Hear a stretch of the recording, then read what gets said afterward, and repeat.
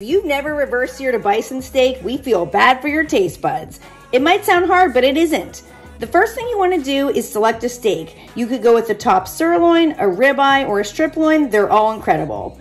Then you want to pat them down with some paper towel to absorb as much moisture as possible. Season them on both sides with salt and pepper. Then we're going to set up our grill for indirect cooking with a hot side and a cool side. Place the grate on top, close the lid, and make sure you're hovering just above 200 degrees Fahrenheit. Then we're going to put each steak on the grill over top of the cool side. Use a thermometer to check the temperature, and remember, if you're aiming for medium rare, pull it off at rare to make sure that they don't overcook when you're searing them. Throw them right on the coals for a few seconds per side until you get a nice, crusty brown exterior. This is why we reverse sear, the perfect edge-to-edge medium rare.